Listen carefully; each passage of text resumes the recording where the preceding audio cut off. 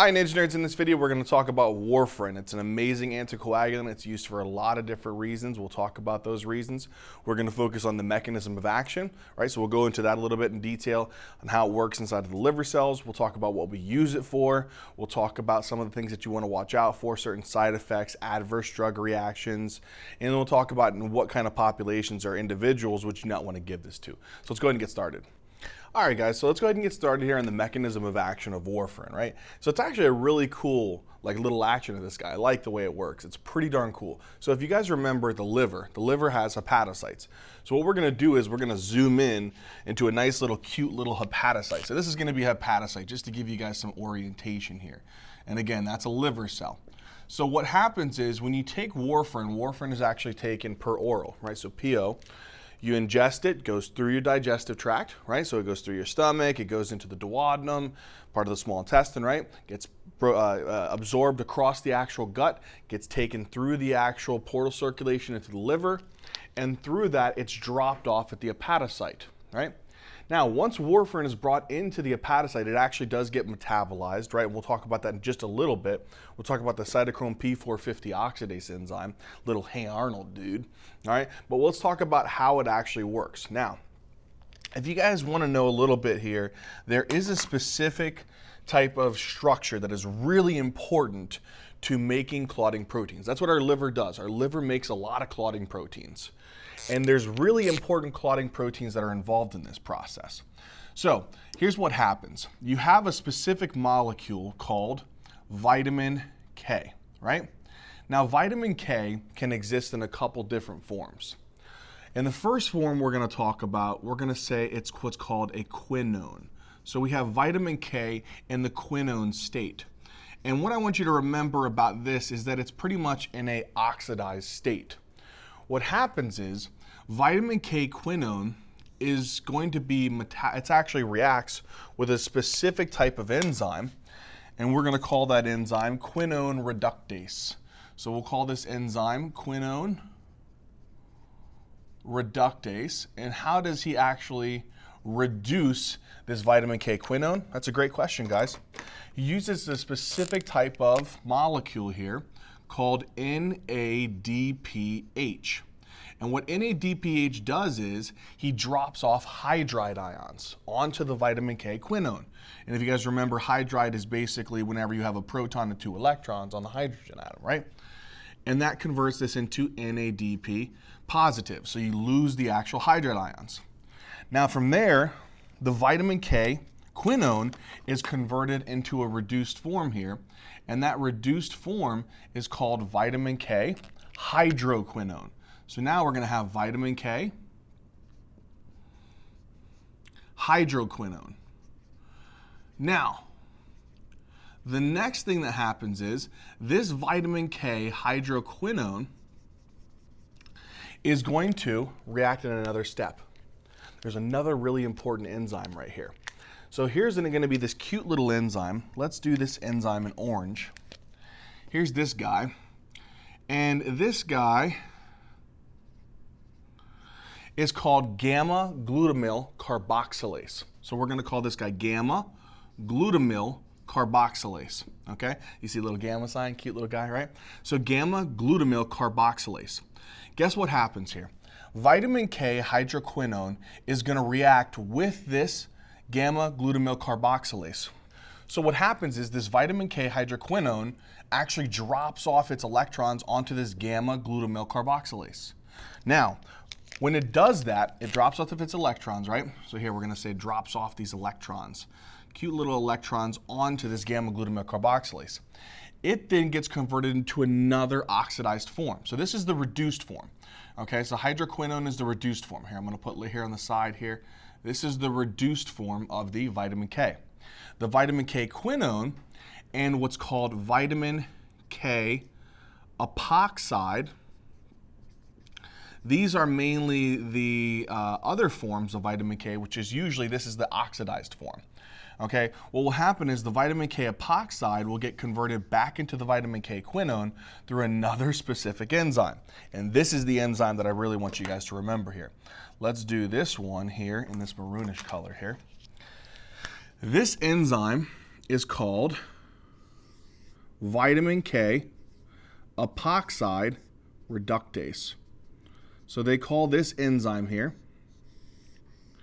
vitamin K epoxide reductase. Now, what this vitamin K epoxide reductase does is it helps to be able to stimulate this reaction going from vitamin K epoxide to vitamin K quinone. And it does that by donating electrons. So what happens is this vitamin K epoxide reductase will donate electrons to the vitamin K epoxide. There's a specific type of substrate group that's coming off of this guy. If you guys really want to know it, it's coming off here and it's called a thiol group. And what happens is this helps to be able to donate electrons onto the vitamin K epoxide and convert it back into the vitamin K quinone. The gamma-glutamyl carboxylase enzyme is basically going to do what? It's going to carboxylate these specific types of clotting proteins. Now, what is carboxylation? It's really a simple thing. All you're taking is adding on a CO2 molecule, right? So you're basically taking and you're adding on this group right here onto a specific molecule. And what that's going to do is it's going to help to be able to make this molecule more functional. Okay, these proteins are not in their functional state. Okay, so in other words, they're not really going to work unless we carboxylate them properly. Okay, so in order for us to do that, we have to add this carboxyl group onto it to make them functional proteins. What are some of these clotting proteins that we need to do this to? Factor 2, factor 7, factor 9, factor 10, protein C, and protein S. These guys get carboxylated, and when they're carboxylated, they go and get converted into a nice functional form. Okay? So now they're going to be converted into a functional form. So you're going to have this functional factor 2, factor 7, factor 9, factor 10, protein C, and protein S. And we'll just put here functional. Okay? It doesn't mean that they're activated. They get activated when we talk about that in the coagulation cascade. All I want you guys to remember is without this gamma-glutamyl carboxylase, adding this carboxyl group onto these molecules, they wouldn't be properly functional. They wouldn't be able to do their job whenever they are activated. Okay? So, with that being said, this is the mechanism of how we synthesize and functionalize these actual clotting proteins, 2, 7, 9, 10, C, and S. Really quickly, protein C and S, here's what I want you to remember about these guys. These ones are what we call anticoagulants. They're naturally anticoagulative, right? So they are naturally anticoagulants. Whereas these ones, factor 2, factor 7, factor 9, and factor 10, these are more of your procoagulants. Okay, that's important. And we'll talk about why that's important whenever we get into some of the side effects of these. Okay, so this is what I want you to remember. These want to promote clot formation. These want to inhibit clot formation. And there is a specific reason why we should know that. And I'll talk about that afterwards. Now, you give the drug warfarin, right? Someone is basically taking the warfarin per orally. It gets absorbed across the GI tract, gets taken up into the liver. What does it do within this process? You see this guy right here that I told you was very, very important? That's what warfarin is going to be working on. So now let's take this warfarin guy. Ooh, pretty. Take this warfarin and look at him. What is his function? He is going to work by inhibiting this enzyme. Let's follow the process here. If you inhibit the vitamin K epoxide reductase, what does that mean? That means that the vitamin K epoxide can't get converted into vitamin K quinone. If vitamin K quinone can't get reduced into vitamin K hydroquinone, then it isn't able to drop off electrons onto the gamma-glutamyl carboxylase. If gamma-glutamyl carboxylase isn't able to add this carboxyl group onto proteins 2, 7, 9, 10, C, and S, they're not going to be able to be functional. So you have not properly functional procoagulants and anticoagulants. Now, let's focus mainly on the procoagulants in this state. What do these want to do? They want to promote clot formation. So, if you decrease the actual production of functional procoagulants, what do you lose? you lose that clot formation process. So now you're going to be inhibiting clot formation. That should make sense. Let's go a little bit deeper than that. Now, you take these proteins and you throw them out into the circulation, right? So we throw these proteins out into circulation. If you guys remember what their involvement is in the coagulation cascade, it's going to make so much sense. If you guys remember, whenever the platelet plug is formed, it forms these negatively charged surfaces on the platelets, right? And what happens is that takes a specific protein called factor 12 and it activates him. So now you have this activated form of factor 12. Then what happens is factor 12 then takes and activates another factor called factor 11. Then this factor 11 goes and activates another one called factor 9. And then factor 9 will then combine with another one called factor 8. And what that'll do is that'll make this specific complex that can stimulate another molecule, which is called factor 10. Factor 10 will then combine with factor 5, platelet factor 3, and that will convert prothrombin into thrombin. Thrombin is factor 2. Now, what happens is thrombin will then do what? He'll come over and activate another factor, which is actually going to be factor 1. So you take this molecule called fibrinogen, which is basically the soluble protein produced by the liver, and you can convert that into an insoluble protein molecule called fibrin. And again, remember that this is factor 1. Another thing that thrombin does is he activates factor 13. And this activated factor 13 does what? It basically cross-links the fibrin strands. And so you get cross-linking of a fibrin mesh. And that basically gives you this nice stable clot that we need, right? Now, there's another process here where you guys remember if there's damage to the tissue around the actual outside of the blood vessel where the blood is contained, that can release a specific type of molecule called tissue factor.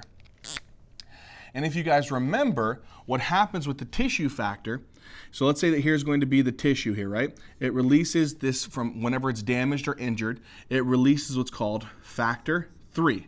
And they also call this tissue factor. Factor 3 will then activate another specific protein. And what is that protein called? I'll give you a hint. It's right here. Factor 7. Let's actually highlight him a little bit here. So what it does is it activates factor 7 and converts this into the active form.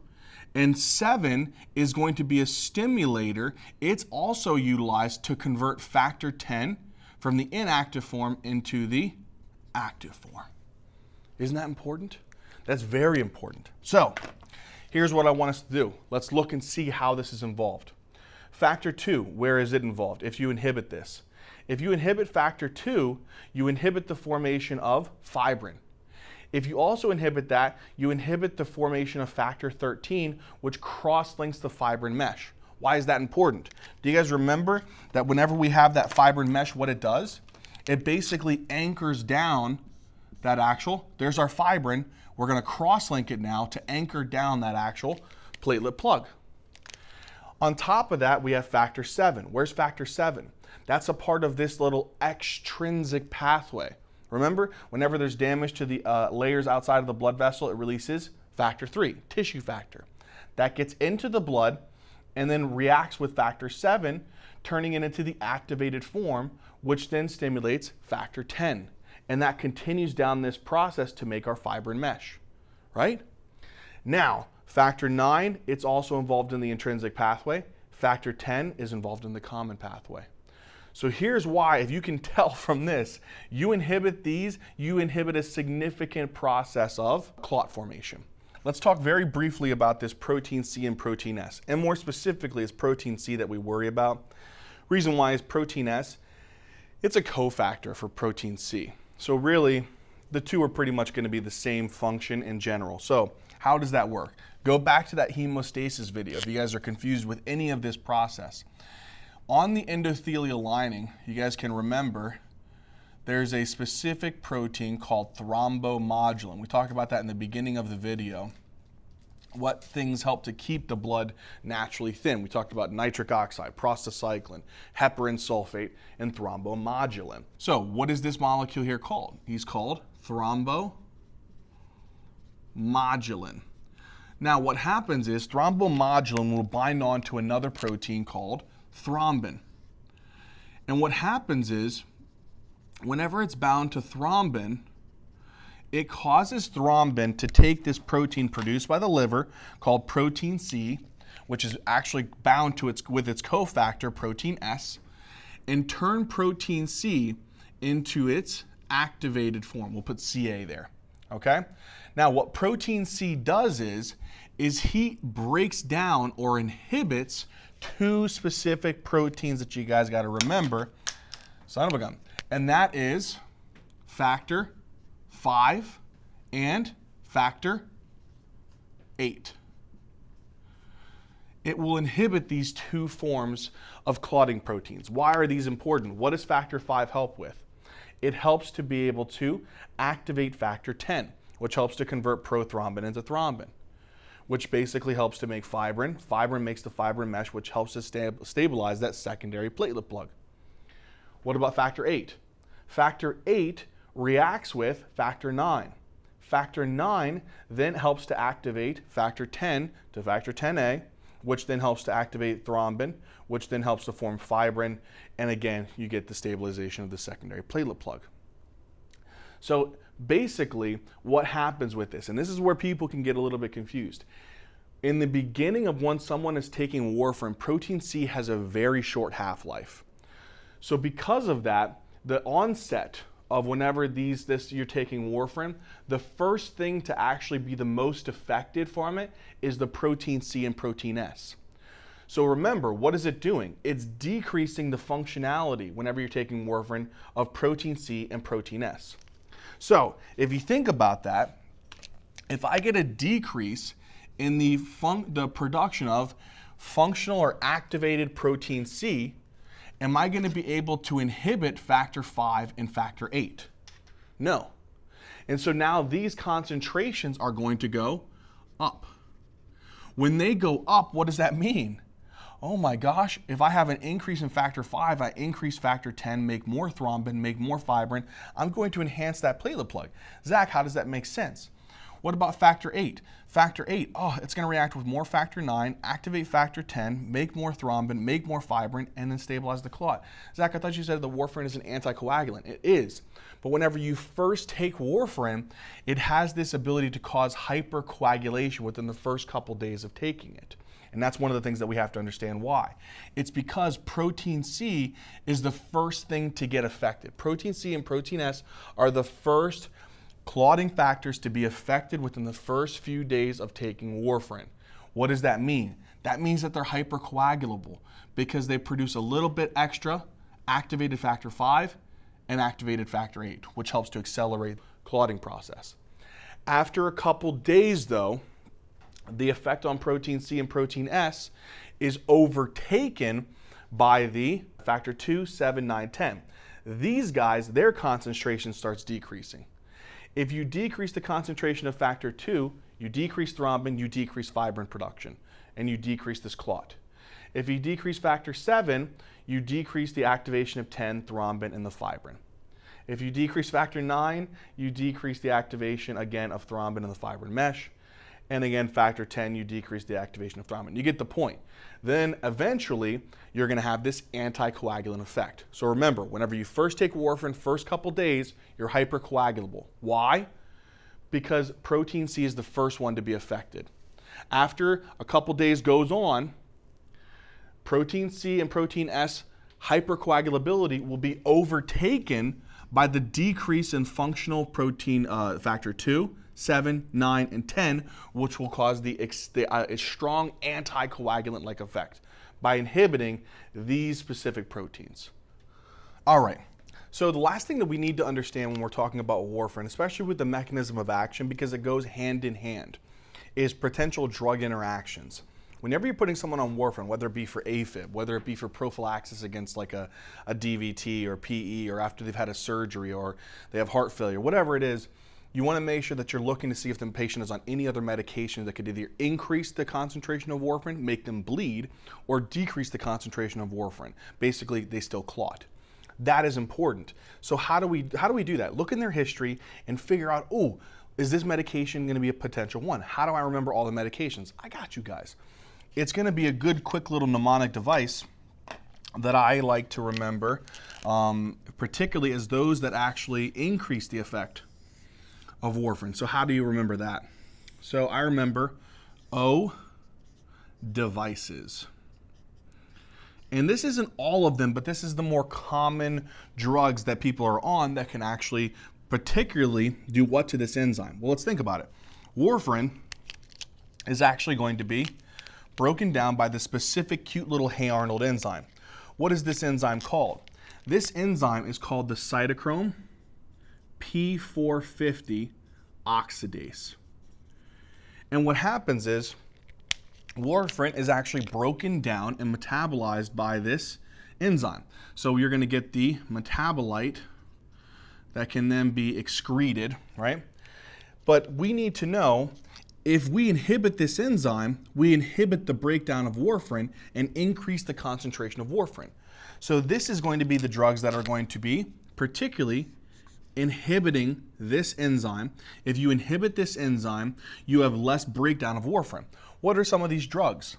Omeprazole, which is a proton pump inhibitor, right? So it's good for people with GERD, maybe peptic ulcer disease. Disulfiram. This is actually a medication that you give to patients who are alcohol abusers and want to undergo the withdrawal process. Basically, they want to stop drinking. It's a prophylactic medication because if you drink alcohol and take this medication, it causes you to get really sick. You get nauseous, you vomit, you feel terrible. Ethanol, particularly acute use of ethanol. So acute use of ethanol can also affect warfarin. Valproic acid or valproate. This is an anti-epileptic. You use it for migraines. You can use it for bipolar disease. A lot of different things. Isoniazid, which is also abbreviated as INH. It's an anti-tuberculosis medication. C, ciprofloxacin, which is a type of antibiotic. There's another medication called cimetidine. They use this a lot in antihistamine medications. Another thing is erythromycin, not as commonly used as compared to its brother azithromycin, but it is a type of macrolide that can be used to treat a multitude of different types of bacterial infections. And the last thing is going to be sulfa drugs. Again, these are going to increase warfarin. Okay, because they inhibit this enzyme, which basically inhibits the breakdown of warfarin into its metabolite. The other one that I want you to remember is CP bars, yo. So CP bars. So CP bars is going to be the name of the drugs that are going to stimulate this enzyme. If you stimulate this enzyme, you increase the breakdown of warfarin into its metabolite, therefore decreasing the warfarin concentration.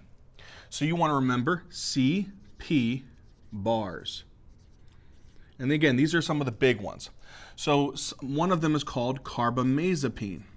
Okay, they use this in patients with trigeminal neuralgia. They can use it as an anti-epileptic. They can use this for patients who are also struggling with bipolar disease, right? Another one is called phenytoin. It's an anti-epileptic medication. Barbiturates. This is going to be things like phenobarbital, okay? Another very powerful sedative anti-epileptic medications that can be used in like status epilepticus. Alcohol, particularly chronic alcohol use. So chronic alcohol use you got to watch out for. What else? Rifampin, which is another type of anti-tuberculosis medication, and St. John's wort. Okay. So these are important drugs that you want to watch out for. Also, think about it. What is involved in the warfarin process, the mechanism of action? Vitamin K. You got to be monitoring their vitamin K levels as well. In other words, you know, being careful. So we have to also monitor, monitor their vitamin K intake or levels. And how do you do that? Again, go into their history. What if they have a disease that decreases their vitamin K absorption? In other words, they have like celiac disease, right? Where they don't absorb it a lot because there's damage to the small intestine through certain types of autoimmune mechanisms. Or what if they have pancreatitis, chronic pancreatitis, where they don't produce those pancreatic enzymes to break down those nutrients that you can absorb them? You don't get vitamin K. What if they've been on antibiotics, very powerful antibiotics that destroy their bacteria flora? And you know our bacteria flora do two nice things for us. They give us complex vitamins like B vitamins and vitamin K. So if you decrease the vitamin K levels for whatever reason, what is going to happen to this process? Well, less vitamin K is actually going to be what? Think about it. Vitamin K is needed. If less vitamin K is here, then that's less vitamin K epoxide reductase that is actually going to, there's going to be more of this vitamin K epoxide reductase to inhibit the low vitamin K levels. So if you have low vitamin K, you're going to have more inhibition of these procoagulants, and therefore you're going to bleed more likely. So you have to be careful. If someone has low vitamin K, they could have more increased risk of bleeding, okay? So watch out for that.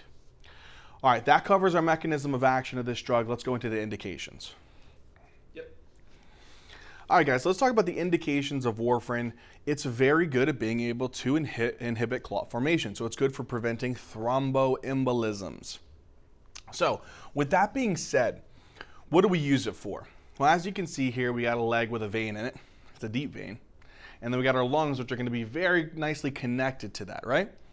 So one of the big reasons that we use this is actually prophylactically. Warfarin is, you take it per orally, and it actually takes a little bit for it to actually start to kick in. It takes a couple days. So it might take somewhere upwards of 2 to 3 days before it actually starts experiencing the maximum effect, because it has a half-life of about 40 hours.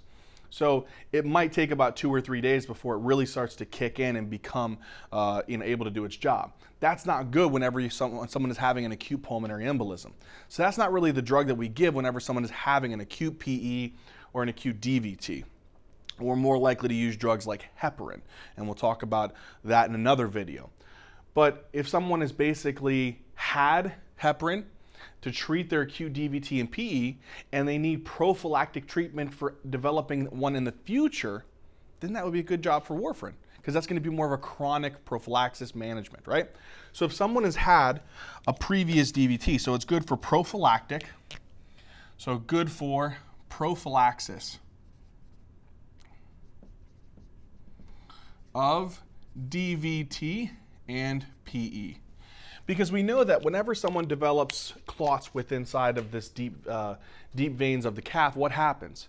It can travel up through the inferior vena cava into the right atrium. From the right atrium, it gets pumped out into the pulmonary circulation, and that embolus can then block blood flow to the lungs. And that can lead to very dangerous symptoms. Obviously, tachypnea, shortness of breath, maybe hemoptysis, maybe they have some chest pain, okay?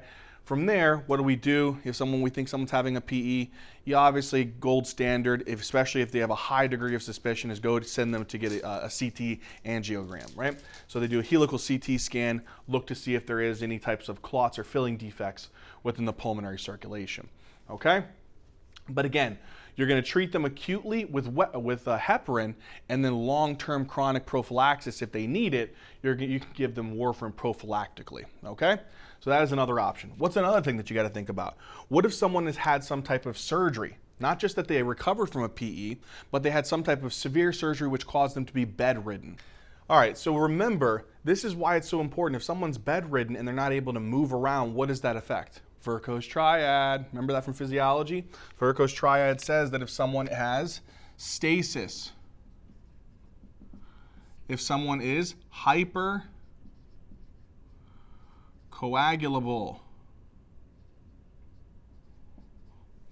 if someone has endothelial dysfunction or injury, what does this do? This increases the risk of thrombosis, right? And that's Verko's triad. So if someone is recovering from a PE or DVT and you want long-term prophylaxis against them developing another one, you can give them warfarin. Or if you want prophylaxis of a DVT or PE after someone is recovering from a surgery that's causing them to be bedridden, such as a total hip replacement, total knee replacement, some type of hip fracture surgery, anything that's causing them to be bedridden, it's good to give them warfarin for those reasons, okay? That is something that you want to know. All right, sweet deal. The other thing that you see warfarin using a lot in is because it's a very common condition is atrial fibrillation. Why is this important? Because AFib is an arrhythmia, right? We talked about this a little bit in the EKG series. It's an arrhythmia that develops reentrant circuits or multiple ectopic focus basically fire off at all different times and rates. And basically, the atria don't properly contract. Go back to Verko's triad. If the atria is basically not able to properly contract, it's like quivering. What happens to the amount of blood that's being pushed from the left atrium into the left ventricle? It's decreasing because the contraction, the power of contraction, pushing the blood from the atria into the ventricle, it's decreased. So blood starts to kind of pool up and accumulate in the atria. It stagnates. What happens whenever there's stagnation of blood? Clots. And then because of that, you can develop these thrombi on the valves. Okay? There's multiple different reasons why patients can develop AFib. We're not going to go into that. I just want you to know that if someone does have AFib, why are they more prone to clots? It's because the atria are trying to contract, right? Push blood into the ventricles. If they don't contract as well because they have multiple different sites trying to fire at the same time, because of that, it's not going to properly develop enough force to push all the blood that it needs to from the atria to the ventricles. And some of the blood is going to sit inside of the atria. If blood doesn't move, what happens? You can lead to stasis, which leads to thrombosis. And they can develop on these valves. Why is that a problem? Let's say for whatever reason, you go through some acute stressful-like event. And because of that, that thrombi breaks off. Where can it go? Oh, it can go to a lot of places. If it goes and breaks off here, it can go up into the coronary it can go into the coronary circulation and cause an MI. It can go into the aorta, go down and actually go up through the carotid system and affect the brain. What can that cause? Oh, that could lead to an ischemic stroke. Okay? And we don't want that. So that could lead to an ischemic stroke, right? A CVA. So we don't want that to happen. What else could happen?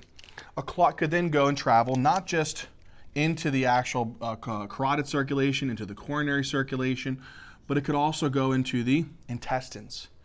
And it could block the blood flow going to the intestines. What can this cause? This can cause something called, especially if it's the SMA, if it's the supramesenteric artery, it can cause mesenteric ischemia. And if it's affecting more of the IMA, then it can cause what's called ischemic colitis. Okay? And that's just because of their blood flow. So IMA is more likely to be ischemic colitis, and SMA is more likely to cause mesenteric ischemia. Other places, if you really want to know, because I know you guys do, you also got to be careful for the kidneys. Okay? So also watch out because it can affect the kidneys, and it can cause renal insufficiency. Okay? So watch out for the kidneys. And another one that you got to watch out for is the spleen. Those are common areas where these infarcts can actually, these thromboemboli can form. So big ones that you want to watch out for. Watch out for the blood supply that's going to the myocardium itself. So imagine here, this is going to be the coronary artery here, right? You got to watch out for thrombi going to the coronary arteries. Okay? This is an emboli that can break off from that valve, travel into the coronary circulation, cause an MI. The blood can actually go into the kidney, right? You can actually form an embolus that forms within one of the renal vessels, into the carotid circulation, into the mesenteric circulation, even going to the splenic artery to the spleen. Okay? These are things that you got to be careful of. So if someone has AFib, whether it be valvular or non-valvular, atrial fibrillation That's one reason that we should give them warfarin. What's another one? What's another thing that could actually cause blood to stagnate in the ventricles? What if someone had a significant myocardial infarction? So they had a significant myocardial infarction, and all of this area of tissue is replaced by fibrous tissue. Can fibrous tissue contract? No. If fibrous tissue can't contract, what's going to happen to the area of blood that can pool up in this little area right here? It can form a thrombi. So you can actually get a left ventricular thrombus as a potential complication of someone having a very significant MI. So we have to watch out for that as well.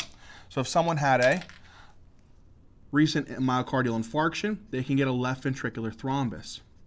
Also, what if the ventricles aren't pumping enough? What if they're not pumping enough blood out and a lot of blood is staying within the ventricles? What could that be due to? CHF.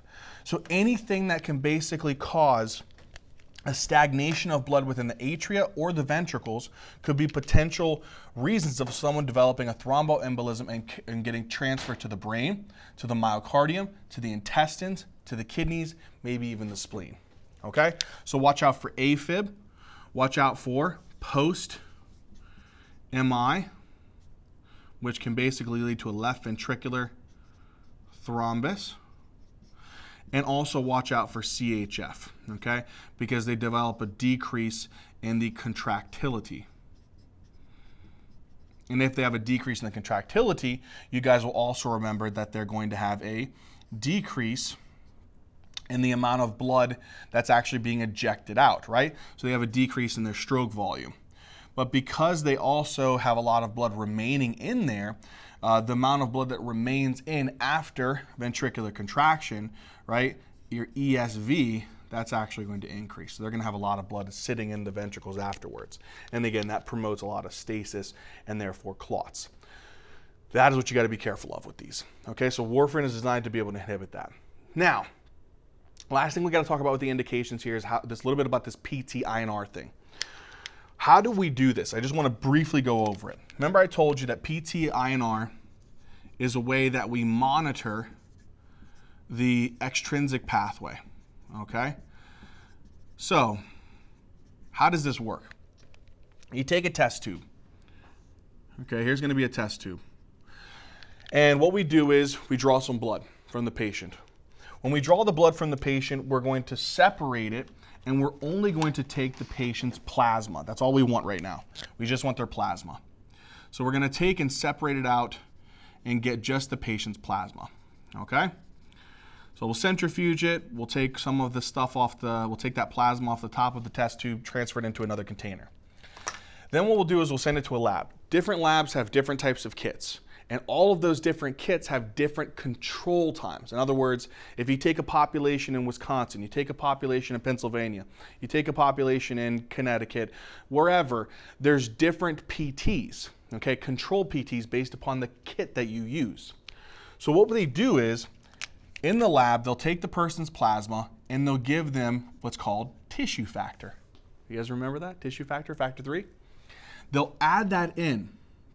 And then once they add that in, they're going to measure the time it takes for this to undergo clot formation. So they'll add that in, and they'll look to see when does it actually form a clot. So we're just going to show it a different color here. It's going to be all clotted up now, okay? This right here, this time is called the PT. But we need, the problem is that PTs, we need some type of like standard, like a standard ratio that we can compare it to. Okay, so now let's take, for example, the time that it takes for this blood to clot. Let's say this is my blood, right? And so we say, okay, let's say Zach's PT, right? And that is, what does PT stand for? Let's just actually write that over here. This is prothrombin time. That's what it stands for, right? So we're going to take my PT, and let's say that it's 23 seconds, okay? So that's going to be the time it takes for my blood to clot, okay? Then we're going to say, let's take a kit. We're going to just call this kit A, okay? And kit A, every kit, no matter what lab, has a control PT. And let's say that that control PT happens to be, I don't know, 11 seconds. what we need to do is get a ratio between my PT and that lab's PT. So what I'm going to do is I'm going to divide these two. So now, if we take this into consideration, I want to know what's the ratio between these. So that's called my INR, my international normalized ratio. So 23 divided by 11, it's going to be around like 2. Okay, so it's like 2.09. All right, so because of that, that gives me a decent sized number. Now, normal PTs for patients who are not on warfarin is usually like less than or equal to about 1. So we can say normal PT. So if we're saying a normal PT is usually somewhere around less than or equal to 1, okay? When someone is on warfarin, we don't want that. We want it to be a little bit higher, okay? So we want it to actually be between 2 and 3, okay? So what we want for a person who is taking warfarin, we ideally want their INR. So while on warfarin, we want the patient's INR to be a little bit higher than 1. We want it to be somewhere between 2 to 3. Okay? That's kind of right around that sweet spot.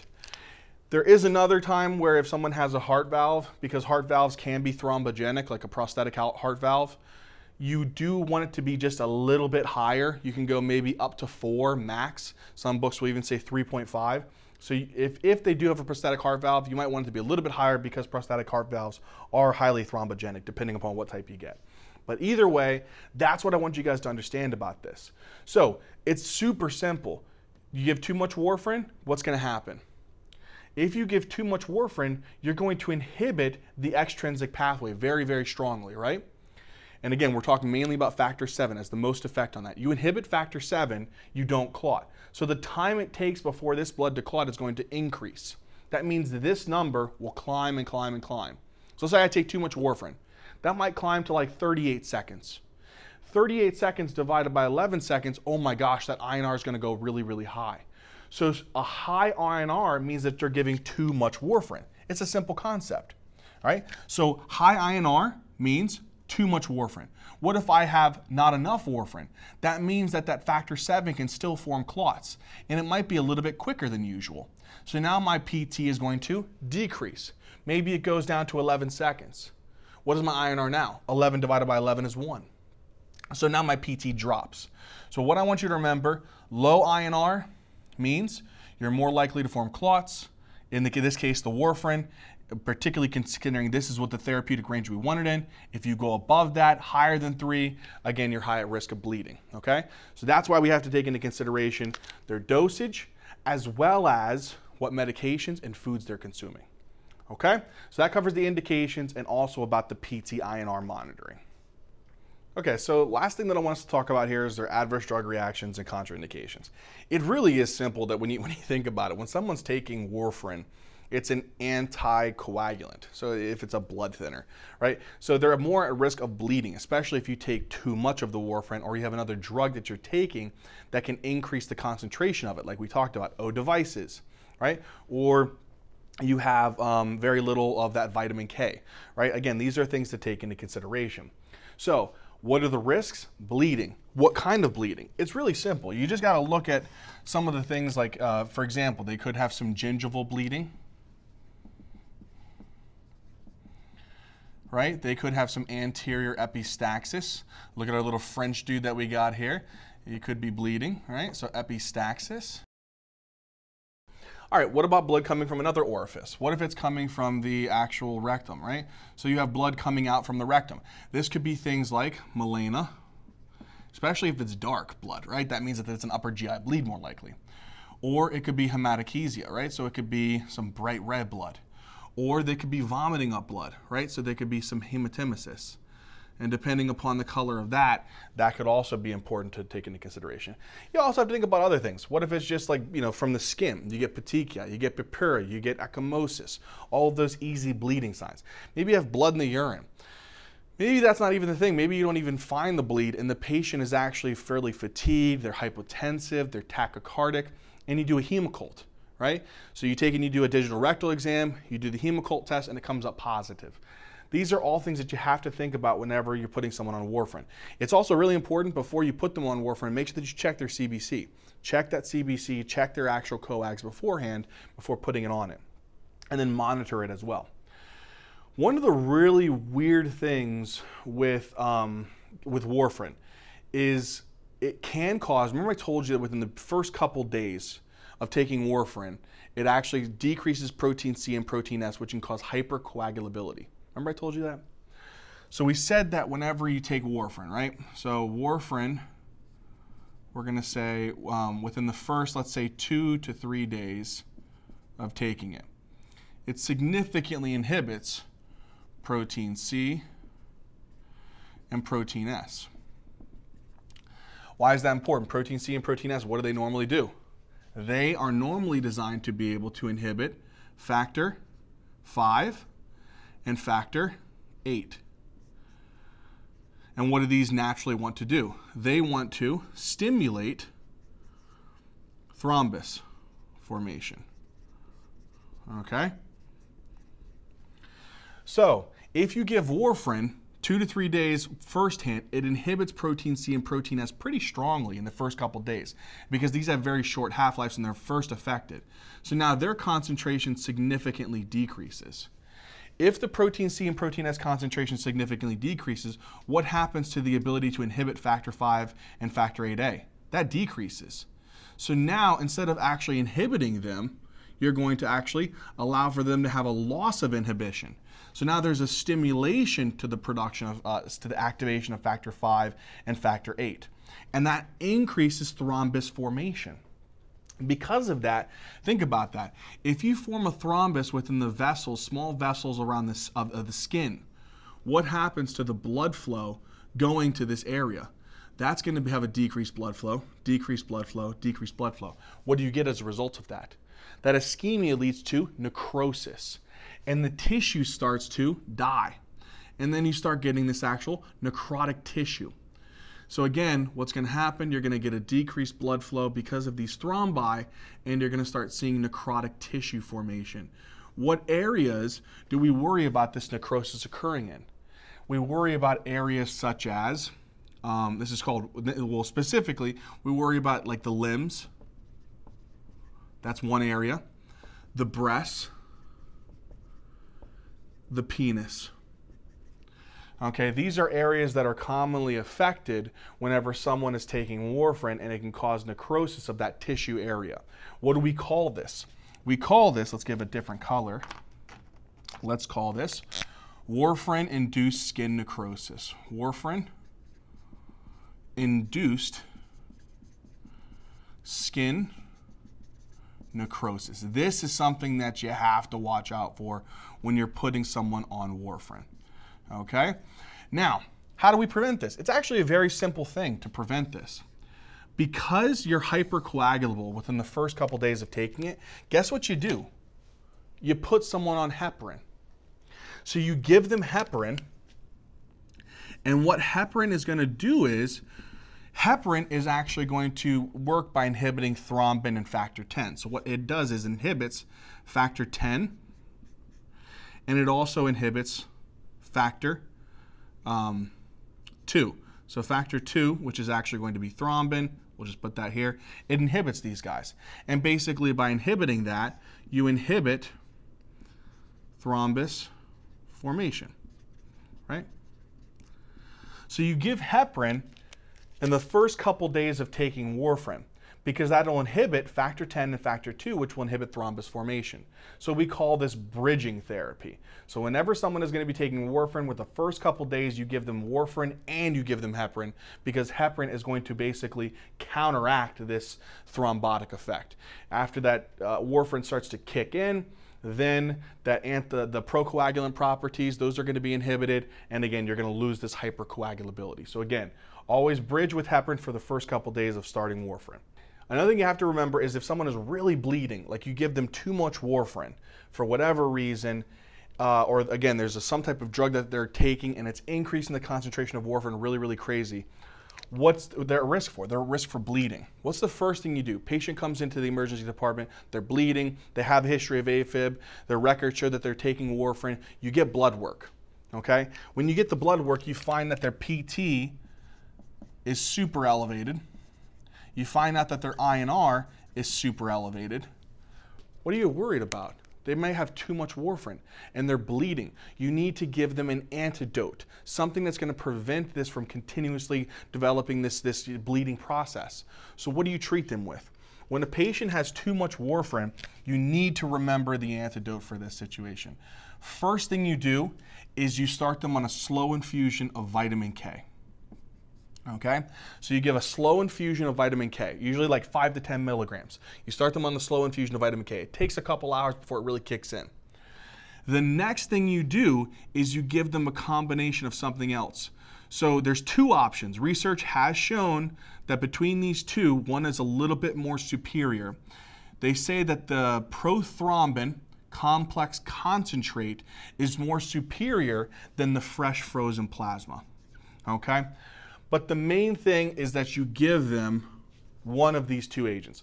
All this PCC is it's just a complex of factor 2, factor 7, factor 9, factor 10. Okay? Factor 9 and factor 10. And they throw in some other stuff in there like protein C, protein S, antithrombin 3 to have some of that kind of counteractive effect. Fresh frozen plasma is all the clotting proteins, all clotting proteins, okay? This is just a little bit quicker. The PCC is a little bit quicker into the system. It's gonna provide a little bit more effect. It is a little bit more expensive though, but it's more superior to the fresh frozen plasma when someone is having an acute bleed due to excessive high amounts of warfarin levels that they're taking too much for whatever reason.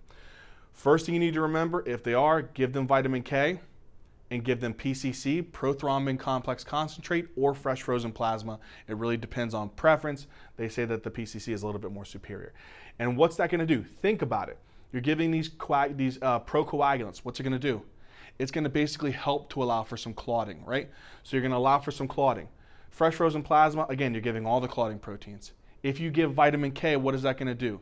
That's gonna oversaturate the vitamin K epoxide reductase. If you oversaturate it, what's it going to happen then? You're not going to be able to inhibit the production of those procoagulants. And so those procoagulants will still rise. So this is important to remember whenever someone is bleeding a lot, give them vitamin K and PCC or fresh frozen plasma.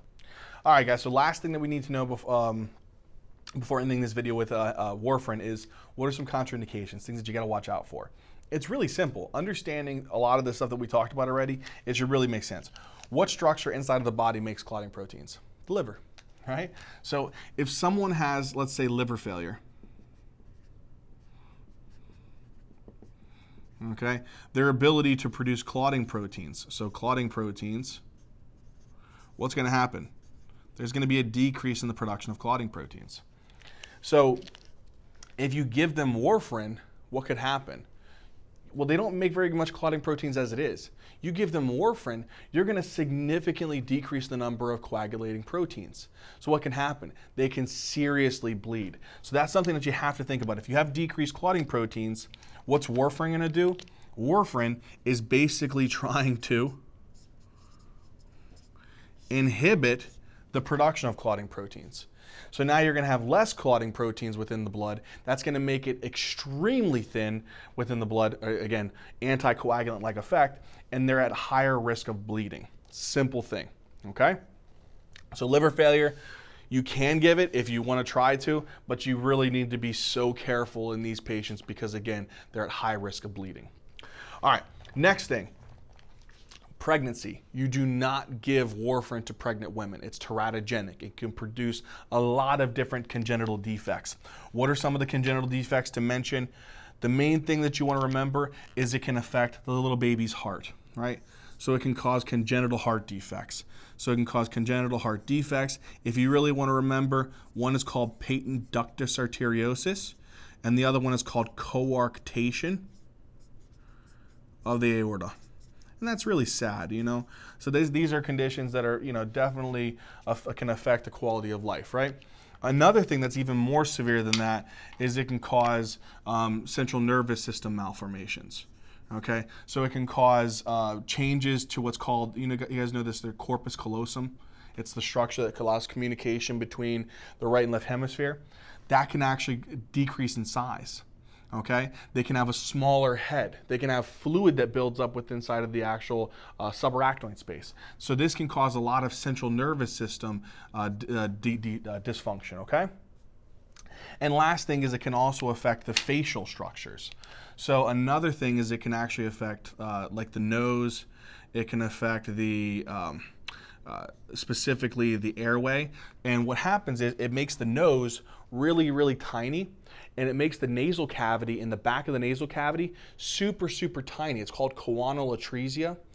It causes thickening of the larynx. It causes laryngomalacia. They get a cleft palate. All of these things basically alter the actual flow of air. And this can lead to respiratory distress. Okay? So these are things that you want to be careful of. Again, contraindicated in pregnancy because it can cause central nervous system dysfunction leading to mental retardation, respiratory distress through structures, changes within the face, and congenital heart defects that can definitely alter the quality of life within a child. Last thing, it really is simple, bleeding risks. If someone is actively bleeding, are you going to want to give them some type of medication like warfarin? If they have uncontrollable hypertension, which can lead to an aortic dissection. Right, so things like, what could they be at risk for? Bleeding risk. Again, simple. If they're actively bleeding. If they have risks that can cause very dangerous things. If they have high blood pressure, uncontrollable high blood pressure. The reason why is that could lead to an aortic dissection. What if they have an aortic aneurysm? Okay, so they have an aortic aneurysm. And then, again, you give them an anticoagulant, somehow it ruptures because it's greater than 5.5 centimeters, again, they're going to bleed. There's a lot of different things that we have to be careful of, but you just got to be, again, attentive to the fact of, are they having anything that could increase the risk of them bleeding? What are those things, and does the the risk outweigh the benefit? In this situation, it's better to err on the side of caution and watch out for this stuff and maybe find another medication instead. Okay? So that gives us everything we need to know about warfarin.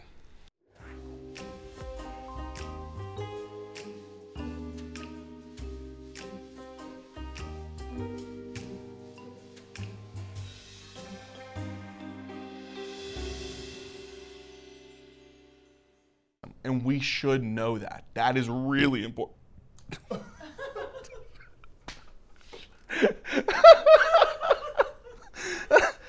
to keep that. I want to keep that one. Oh my gosh.